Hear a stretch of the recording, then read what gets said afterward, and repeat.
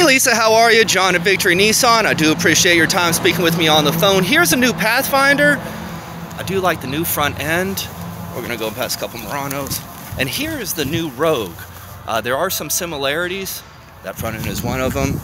Let's do a little quick look-see all around.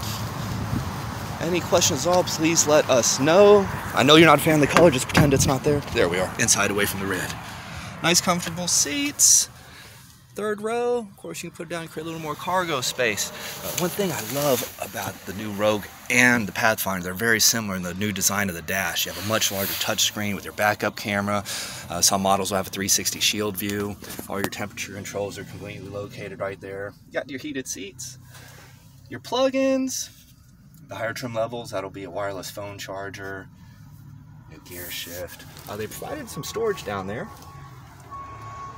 And this one has a Pro Pilot Assist, that blue button. Actually combines a couple different features to help you drive. But there's a quick look at the Pathfinder. There is the Murano, which you seemed less interested in. But while we're here, second row, but a little more cargo space, cabin space.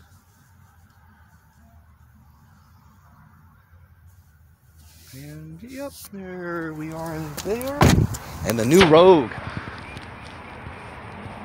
Like I said, I do love this and a new Pathfinder.